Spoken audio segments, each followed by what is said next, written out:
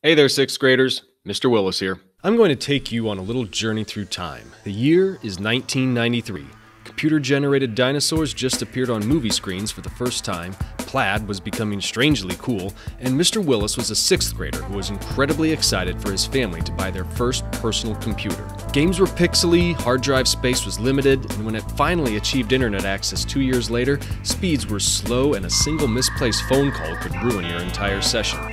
All that said, this PC was awesome, and it didn't take long for me to realize that I was probably going to make a career out of working with these things. Fast forward, a few years to today, and a lot has changed.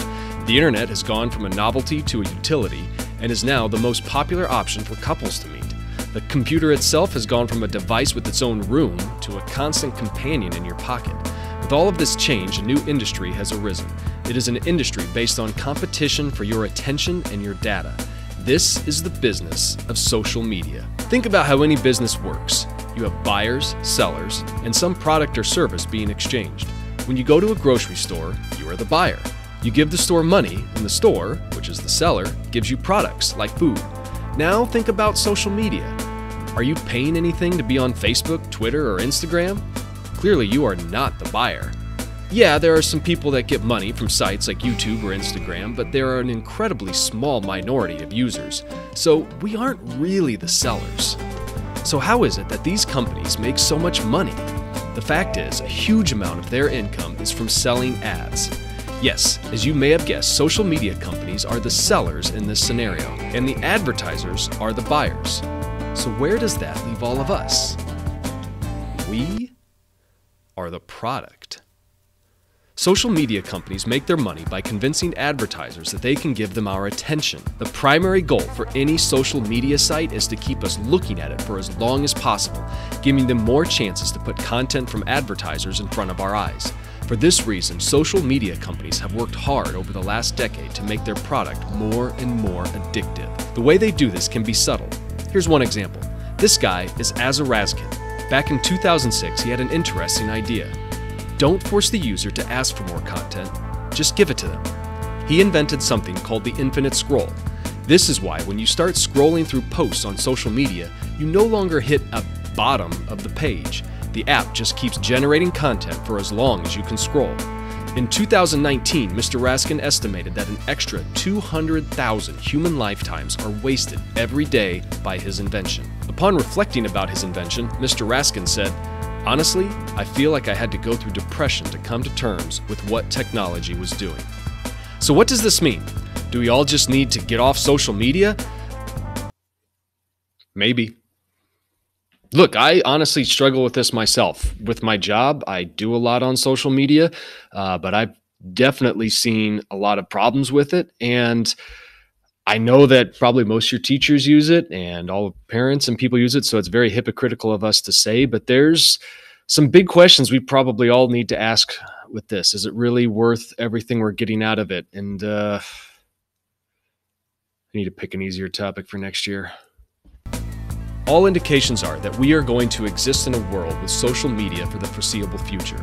At the very least, you can make yourself more aware of what you are dealing with.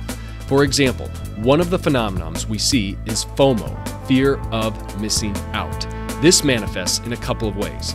It's that nagging feeling you get. There's some really important conversation or event or something happening online, and if you don't check in, you're going to miss it.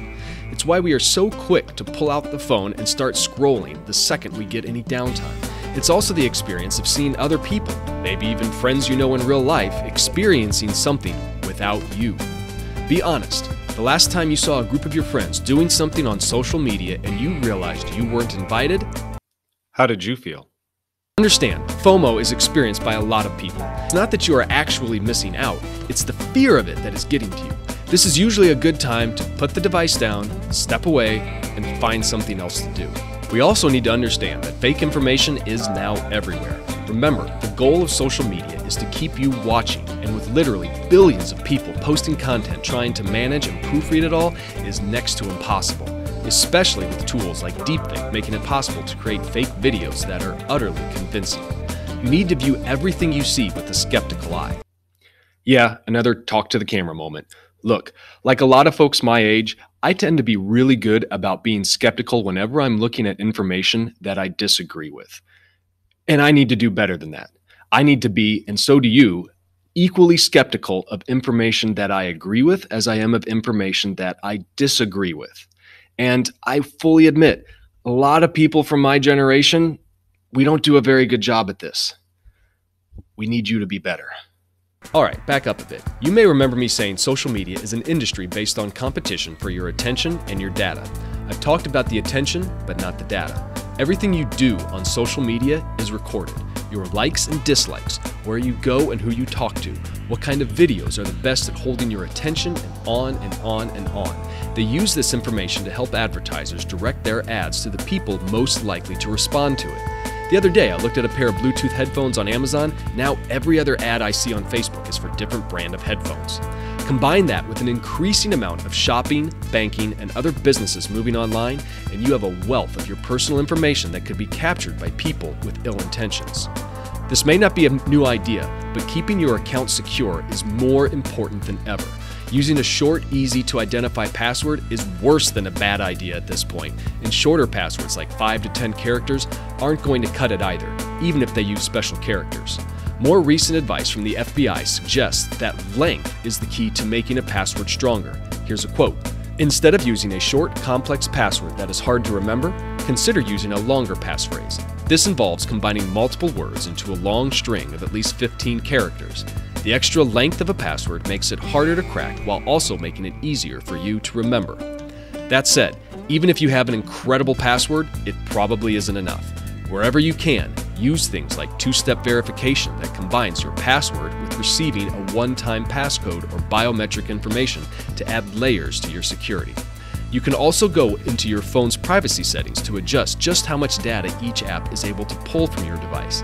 And I know this may sound like a crazy idea, but actually take time to read some of those privacy statements you always just scroll past and push agree on. How much of your privacy are you willing to give up to access whatever content is in that app? Hey, here's something else to think about. When you go to post on any of these sites, do you think about how it will affect your ability to get a job or get into a particular school? You are putting all this data out there, and believe me, people are looking at it. The list of people who have lost jobs or never received a job because of what they do online is long. All right, this video is already longer than I planned, and I feel like we are barely scratching the surface, so let's wrap it up and bring a few things into focus. Social media is here. It is a part of our world, and it is something with which you will need to deal. I implore you to interact with open eyes. Social media apps want you to be addicted. They want as much data from you as they can get.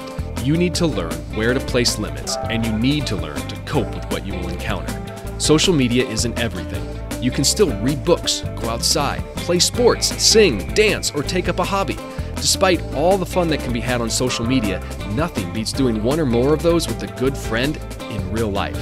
Social media has a weird way of connecting us all while at the same time leaving many of us feeling lonely and left out. I want you to know that there are people who care for you.